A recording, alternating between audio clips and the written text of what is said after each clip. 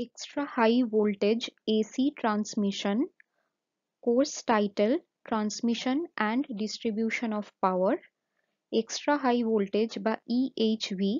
এই চ্যাপ্টারটাকে আমরা দুটো লেকচার হিসেবে ভেঙে দেখব। ফার্স্ট লেকচারে আমরা এসি ট্রান্সমিশন দেখব with respect to extra high voltage. এর পরের ভিডিওটাতে আমরা দেখব extra high voltage DC transmission. Learning objectives, প্রথমে হচ্ছে state reasons for adoption of extra high voltage AC transmission and limitations of it. তারপরে হচ্ছে ডিফাইন ফ্যাক্টস বা flexible AC transmission systems and state it's applications. State advantages and limitations of extra high voltage DC transmission. Mention the 5 regional grids in India. Discuss a few high voltage DC systems in Indian scenario. তো present lecture ভিডিওতে আমরা শুধু first দুটো learning objectives কে complete করব। Subsequent ভিডিওতে আমরা DC পার্টটা আর regional grid কনসেপ্টটা দেখব। What is extra high voltage? Transmission systems are required for transfer of bulk power from large group of generating stations up to the main transmission network. যে কোনো transmission সিস্টেমের এটাই লক্ষ্য যে যেখানে পাওয়ার তৈরি হচ্ছে, যে পাওয়ার প্লান্ট গুলো রয়েছে, বিভিন্ন ধরনের কোল based power plant, hydel based power plant, nuclear power plant, যেটা তোমরা জেনারেশন অফ পাওয়ার এই সাবজেক্টটাতে ডিটেলসে দেখছো, সেখান থেকে পাওয়ারটা যে লোড টার্মিনালে আসবে, কনজিউমার টার্মিনালে আসবে, এর মধ্যে যে ট্রান্সমিশন সিস্টেমটা তৈরি করা হচ্ছে, পাওয়ারটা বাল্ক পাওয়ারটা কিন্তু এই সিস্টেমের থ্রু দিয়ে ট্রান্সফার করবে। The increasing need of transmitting greater and greater amounts of power over long distances has led to a continuous increase in the transmission voltages. যত বেশি পরিমাণের পাওয়ার আমরা ট্রান্সফার করতে চাইবো ট্রান্সমিশন সিস্টেমের থ্রু দিয়ে, এবং যত লস আমরা মিনিমাইজ করাতে চাইবো এই ট্রান্সমিশনের থ্রু দিয়ে, তত আমাকে বেশি ভোল্টেজের ওপরে যেতে হবে, বেশি ভ্যালু অফ বা ম্যাগনিটিউড অফ ভোল্টেজে যেতে হবে। তো মোটামুটি এটা একটা কনভেনশন যে আপ টু 220 কিলোভোল্টকে আমরা হাই ভোল্টেজ বলি। নেক্সট হচ্ছে এক্সট্রা হাই ভোল্টেজ, যেটাকে আমরা 220 কেভি থেকে 750 কেভি অবধি বলি। অনেক সময় এই 220 কেভির জায়গায় আমরা এটাকে 300 কেভি এবং 750 কেভির জায়গায় এটাকে 765 কেভি এই রেঞ্জেও রাখতে পারি। তো এটাই হচ্ছে এক্সট্রা হাই ভোল্টেজের রেঞ্জ। আরেকটা রেঞ্জ হচ্ছে আল্ট্রা হাই ভোল্টেজ, সেটা হচ্ছে যেটা 765 কিলোভোল্ট তারও উপরে যে ভোল্টেজটা রয়েছে সেটাকে আমরা বলছি আল্ট্রা হাই ভোল্টেজ। তো প্রেজেন্ট ডিসকাশনটা আমরা করব এই যে এক্সট্রা হাই ভোল্টেজ যে রেঞ্জটা রয়েছে, মানে 300 টু 765 কেভি এর ওপরে। তো একটা জিনিস আপাতত আমাদের ক্লিয়ার হলো, এখানে এক্সট্রা কথাটার মানে হচ্ছে হাই ভোল্টেজ যা লেভেল রয়েছে মানে 220 কেভি, এর উপরে আর কতটা এক্সট্রা বা অতিরিক্ত ভোল্টেজ দিয়ে আমরা পাওয়ারকে ট্রান্সমিট করছি। তো এখানে তোমরা দেখতে পাচ্ছ extra means above high voltage level.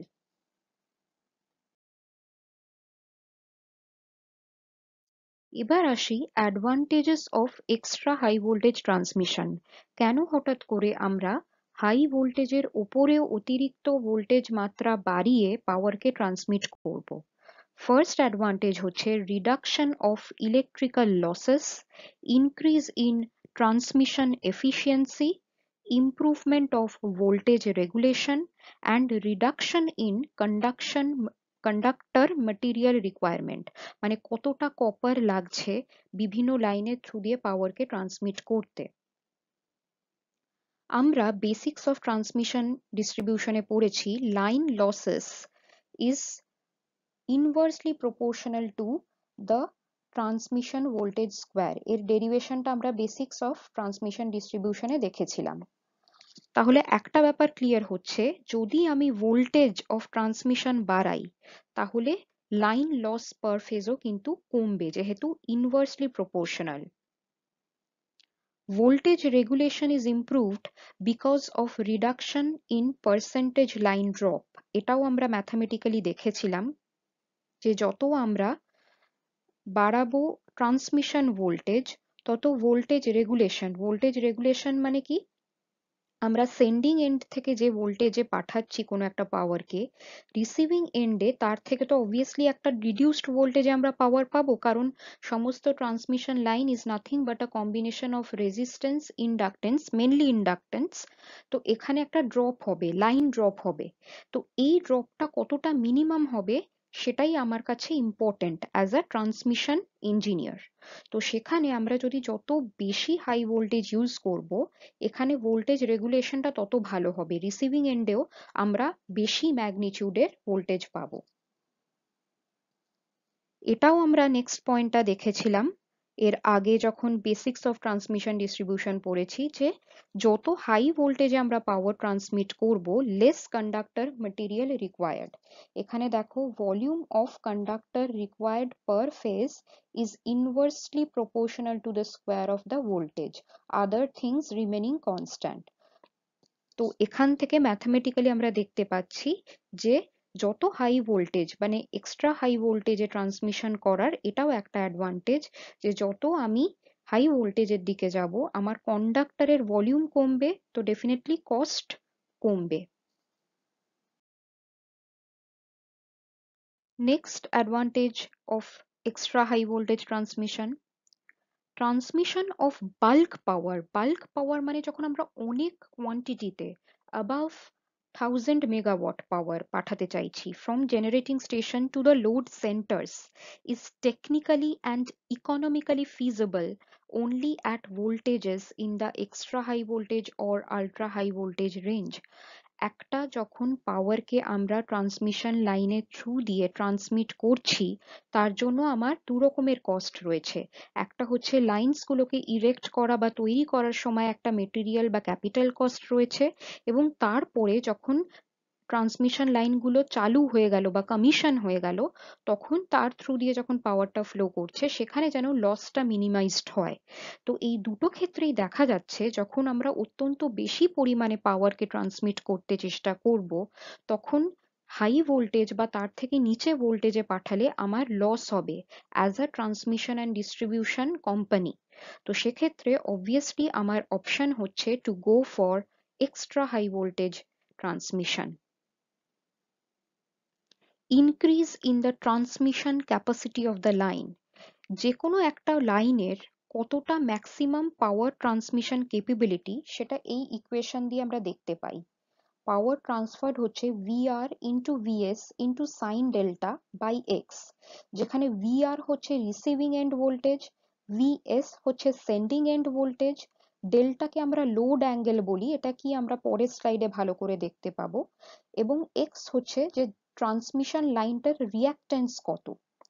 তো আমরা দেখতে পাচ্ছি এই ইকুয়েশন থেকে যদি ভিএস টা আমরা বাড়াতে পারি বা সেন্ডিং এন্ড ভোল্টেজকে আমরা বাড়াতে পারি, তাহলে কিন্তু পাওয়ার ট্রান্সফারের যে capability of a given transmission line সেটাকেও আমরা বাড়াতে পারবো। তো এটাও একটা reason why to go for extra high voltage. Possibility of ইন্টারকানেকশনস of power systems, আমরা যখন অত্যন্ত হাই ভোল্টেজে পাওয়ার ট্রান্সমিট করছি একটা পার্টিকুলার লাইনের থ্রু দিয়ে, প্যারালালি আরেকটা যখন ট্রান্সমিশন সিস্টেম রয়েছে, সেখানেও ধরো আরেকটা প্যারালাল পাতে পাওয়ার ট্রান্সমিটেড হচ্ছে। তো এই দুটো পাথকে আমরা যদি ইন্টারকানেক্ট করে দিই, তাহলে একটা কম্বাইন্ড গ্রিড তৈরি হচ্ছে। তো এই যে grid concept of interconnection of different power system, সেটাকেও কিন্তু এই এক্সট্রা হাই ভোল্টেজ ট্রান্সমিশন সম্ভব করে তুলবে। Increase in the maximum load carrying capacity of the line known as surge impedance loading, যে কোনো একটা ট্রান্সমিশন লাইনের ম্যাক্সিমাম লোডিং ক্যাপাসিটি কত, মানে ম্যাক্সিমাম কত পাওয়ার সেই লাইনের থ্রু দিয়ে যেতে পারে, সেটাকে আমরা বলি সেই লাইনটার সার্জ ইম্পেডেন্স লোডিং। এই maximum capacity of how much load can be transferred through the line can also be increased by adopting extra high voltage. Reduction in right of way. Right of way কাকে বলে? Legal right to pass along a specific route through grounds or properties belonging to other. এই যে ধরো একটা particular জায়গায় পাওয়ার generate হচ্ছে এবং লোডের কাছে সেটা পৌঁছে যাচ্ছে, বিভিন্ন ডেন্স ফরেস্টস রয়েছে, এগ্রিকালচারাল ল্যান্ডস রয়েছে, যেখানে অনেক অন্য লোকের প্রপার্টি কিন্তু ইনভলভ। তো সেই জায়গা দিয়ে আমাকে যখন কোনো একটা কোম্পানি, সেটা কোনো প্রাইভেট কোম্পানি হতে পারে বা সেটা কোনো গভর্নমেন্ট কোম্পানি হতে পারে, তার ট্রান্সমিশন লাইনস গুলোকে নিয়ে যেতে চাইবে, তাকে একটা লিগ্যাল রাইট পারচেজ করতে হয়। সেইটাকে আমরা বলি রাইট অফ ওয়ে। তো আমরা যখন এই এক্সট্রা হাই ভোল্টেজ ট্রান্সমিশনের থ্রু দিয়ে পাওয়ারটাকে ট্রান্সফার করছি, তো আমার এই কস্টটা অনেক কমে যাচ্ছে। যেহেতু আমার হাই ভোল্টেজের জন্য পাওয়ার ট্রান্সফারের এবিলিটি লাইনের অনেক বেড়ে যাচ্ছে, তো তার থ্রু দিয়ে আমার যে ইকোনমিক কনসিডারেশন, কতটা আমি স্পেন্ড করছি right of the way K purchase করার জন্য, আর আমি কতটা প্রফিট করছি by sending or ইভ্যাকুয়েটিং a power through a line, সেটার মধ্যে একটা ব্যালেন্স থাকছে। তো এই reduction in the right of way, এটাও কিন্তু একটা advantage of extra high voltage transmission. এবার আসি limitations of extra high voltage transmission. আমরা তো এতক্ষণ শুধুমাত্র অ্যাডভান্টেজ গুলো দেখলাম যে কি কি পেতে পারি extra high voltage of transmission দিয়ে। এবার লিমিটেশনে আসা যাক। Increased corona loss and radio interference. যত একটা লাইনের ভোল্টেজ বেড়ে যাচ্ছে during transmission, the voltage stresses on the কন্ডাক্টরস also increase করছে।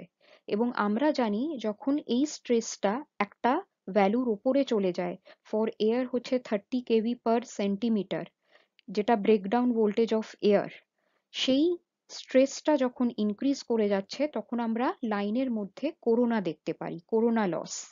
তো অবভিয়াসলি যত হাই ভোল্টেজে বা এক্সট্রা হাই ভোল্টেজে আমরা ট্রান্সমিট করব পাওয়ার, করোনা লসও কিন্তু বাড়বে।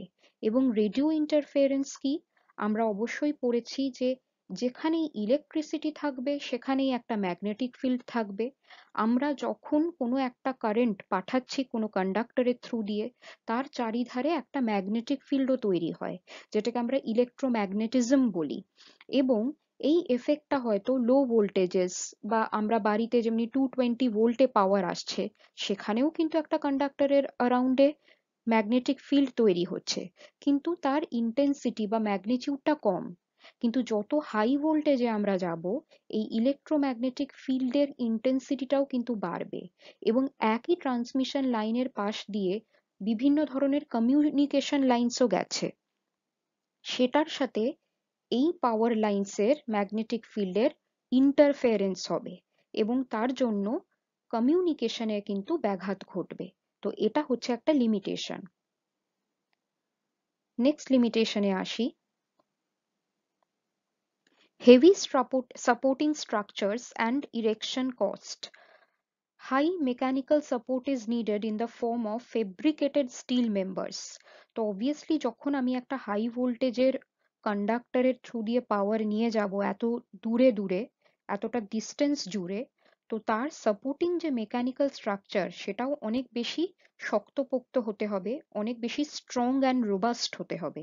তার জন্য এক্সট্রা হাই ভোল্টেজ ট্রান্সমিশনের জন্য কিন্তু আমাদের ফেব্রিকেটেড স্টিল মেম্বার্স ইউজ করতে হবে, তোমরা ছবিতে দেখতে পাচ্ছ। নেক্সট হচ্ছে ইনসিউলেশন levels also go up as the magnitude of voltage সার্জেস due to switching and lightning goes up. So ইনসিউলেশন coordination is also important. তো যত আমি হাই ভোল্টেজে পাওয়ার নিয়ে যাব, তো আমাকে লাইন ইনসিউলেটরস গুলো যেগুলো রয়েছে তারও কিন্তু লেভেল অফ ইনসিউলেশনকে বাড়াতে হবে। এবং আমরা যখন একটা কোনো ট্রান্সমিশন লাইনকে প্রথমবার চার্জ করছি বা যখন আমরা কোনো একটা ফল্ট ফেস করছি লাইনে, সেই সময় কিন্তু সেই পার্টিকুলার লাইনে, ফল্টি লাইনে বা যে লাইনটা চার্জ করছি সেই সময় সেই লাইনে একটা টেম্পোরারি সুইচিং সার্জ দেখা যায়।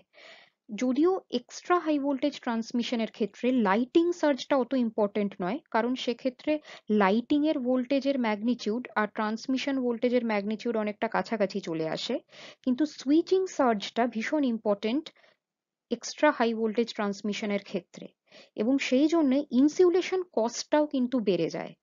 তো আমাকে এটাও মাথায় রাখতে হবে যে আমি যখন এক্সট্রা হাই ভোল্টেজ ট্রান্সমিশনের টাওয়ার বানাবো বা বিভিন্ন ধরনের ইনসিউলেশন বানাবো, সেখানে কিন্তু আমার কস্টটা বেড়ে যাচ্ছে, এই কনসিডারেশনটা আমায় মাথায় রাখতে হবে।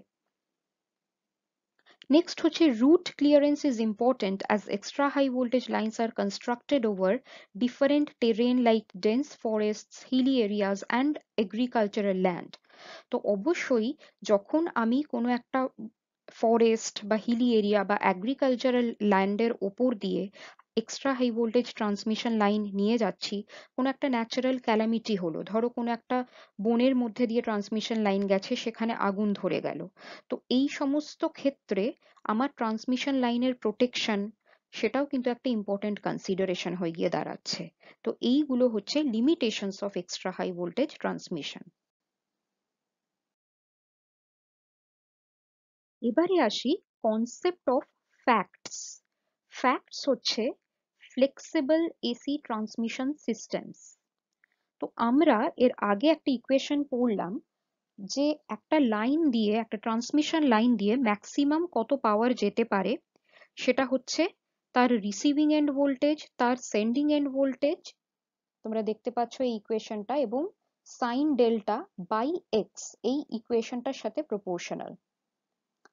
তো আমরা ধরো দুটো ট্রান্সমিশন এখানে টাওয়ার রয়েছে, যেটা একটা সেন্ডিং এন্ডে ট্রান্সমিশন টাওয়ার রয়েছে আর একটা রিসিভিং এন্ডে একটা ট্রান্সমিশন টাওয়ার রয়েছে। দুটোর ভোল্টেজ হচ্ছে ভিএস আর ভিআর, আর যে ট্রান্সমিশন লাইনের থ্রু দিয়ে তারা কানেক্টেড তার ইন্ডাকটিভ রিঅ্যাক্টেন্স ধরো এক্স। তাহলে এই লাইনের থ্রু দিয়ে পার ফেজ কত পাওয়ার ট্রান্সমিটেড হবে সেটা এই ইকুয়েশনটা দিচ্ছে, VR VS sign delta by x. তো আমরা যখন শর্ট ট্রান্সমিশন লাইন্স পড়েছিলাম আমরা দেখেছিলাম যদি ভিআর কে আমরা রেফারেন্স ফেজার নিই, যেহেতু ট্রান্সমিশন লাইন্স এর নেচার ইন্ডাকটিভ হয়, তো receiving and current will be lagging the voltage, এবং receiving and current into line resistance, এবং তার সাথে পারপেন্ডিকুলার করে receiving and line current into line reactance, এই ফেজার অ্যাডিশন করলে আমরা সেন্ডিং এন্ড ফেজারটা পেয়েছিলাম। তো এই যে দুটোর মধ্যে একটা অ্যাঙ্গেল তৈরি হলো, রিসিভিং এন্ড এবং সেন্ডিং এন্ড ভোল্টেজ, এটাকেই আমরা ডেল্টা বা লোড অ্যাঙ্গেল বলছি। ওই ইকুয়েশনের ডেল্টাটা হচ্ছে এই ডেল্টা। তার মানে যদি কোনো লোড বা কারেন্টটা জিরো হয়ে যেত এখানে, তাহলে কিন্তু দেখো এই ড্রপগুলো জিরো হয়ে যেত এবং receiving and voltage sending and ভোল্টেজের মধ্যে কোনো অ্যাঙ্গেলই তৈরি হতো না, দুটো একসাথে ওভারল্যাপিং হয়ে যেত। কিন্তু যেহেতু লোড বাড়ছে এবং যেভাবে যেভাবে এই লোড কারেন্টটা বাড়বে এই ফেজারের লেন্থ গুলো চেঞ্জ হবে, এবং আমরা একইভাবে দেখতে পাবো যে রিসিভিং অ্যান্ড সেন্ডিং এন্ড ভোল্টেজের মধ্যে এই অ্যাঙ্গেলটা কিন্তু সেইভাবে চেঞ্জ হবে, সেই জন্য এটার নাম হচ্ছে লোড অ্যাঙ্গেল। এবং কতটা পাওয়ার ট্রান্সমিটেড হবে দুটো ট্রান্সমিশন টাওয়ারের মধ্য দিয়ে, সেটা ডিপেন্ড করছে sign of the load angle between VS and VR. এই ম্যাথামেটিক্যাল ডেরিভেশনটা তোমাদের বিয়ন্ড স্কোপ অফ সিলেবাস, তো জাস্ট ইকুয়েশনটা জেনে রাখো। তো এই যে ইকুয়েশনটা আমরা দেখলাম পাওয়ার ট্রান্সফারের জন্য, এর ডিনোমিনেটরটা খেয়াল করে দেখো, ডিনোমিনেটরে কিন্তু আমরা দেখতে পাচ্ছি এক্স ফ্যাক্টরটা রয়েছে বা লাইন রিঅ্যাক্টেন্স ফ্যাক্টরটা রয়েছে।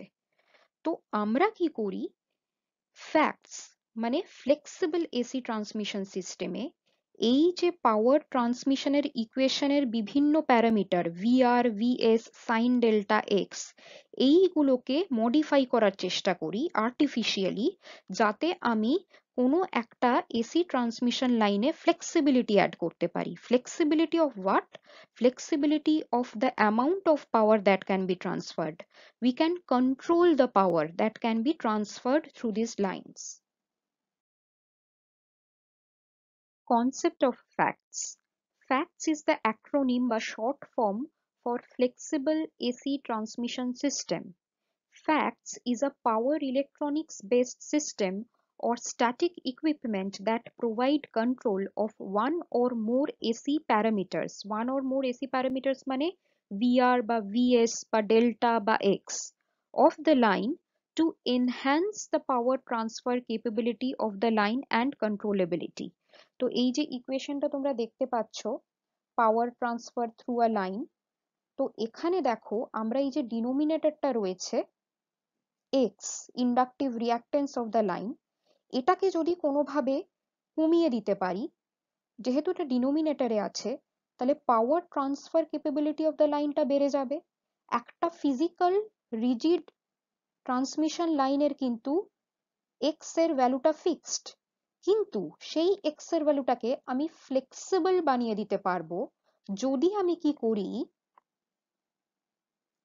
এখানে ধরো কিছু ক্যাপাসিটর লাগিয়ে দিলাম লাইনে প্যারালালি, এবং এই ক্যাপাসিটর গুলো সুইচড ক্যাপাসিটর হতে পারে। মানে ক্যাপাসিটরের সাথে আমি একটা সিরিজে সুইচ লাগিয়ে দিয়েছি, যখন আমার মনে হবে যে আমি লাইনের ফ্লেক্সিবিলিটি অফ পাওয়ার ট্রান্সফারটা বাড়াবো, সেই অনুযায়ী কিন্তু আমি ক্যাপাসিটর গুলোকে সুইচ অন বা সুইচ অফ করতে পারি। এবং এই সুইচগুলো অবশ্যই নর্মাল সুইচ নয়, এগুলো হচ্ছে থাইরিস্টর বেসড বা পাওয়ার ইলেকট্রনিক্স বেসড সুইচেস। তো এই যখন এক্সটা আমি ইন্ট্রোডিউস করে দিলাম আর্টিফিশিয়ালি লাইনে, তখন দেখো আমার কিন্তু পাওয়ার ট্রান্সফারের ইকুয়েশনটা চেঞ্জ হয়ে যাচ্ছে। ডিনোমিনেটরে এক্সএল মাইনাস এক্সি হতে পারে বা এক্সএল প্লাস এক্সি হতে পারে।